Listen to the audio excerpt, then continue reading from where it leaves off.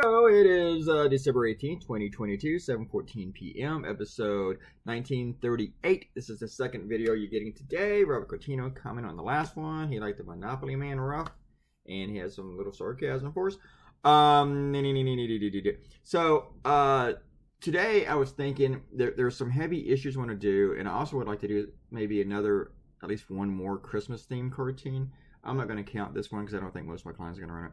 But I want something, just give some of my clients options for Christmas, especially before like Wednesday and Thursday when a lot of my alties will publish it. It'll be the last time they publish before Christmas. So I'm like, what can I do? I need to do something on Title 44, I believe. I would like to do something on the Defense of Marriage Act.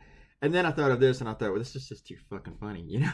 So it's Sunday. Let's have a little fun. Nobody's in their offices. A lot of them will see this tomorrow unless they're following me online or they check their emails today and they're gonna go, no. This probably will not be on the week's website.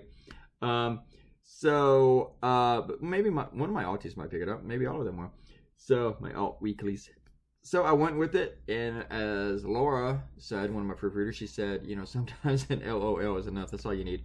We gotta have fun sometimes because it's just protocol cartooning. These are cartoons. So let's have some fun. And also, I think I get this idea from the Zach Braff, Donald Faison commercials. They're hilarious. So anyway, I'll try to get maybe some more serious subjects throughout the week, but I have no idea what I'm going to do tomorrow. I might just fall back and do something else like this again. Who knows? I also felt like I don't want to do that too many Trump cartoons right now, but it was funny. I was like, I want to take a shot. So all right. Talk to you later. Bye.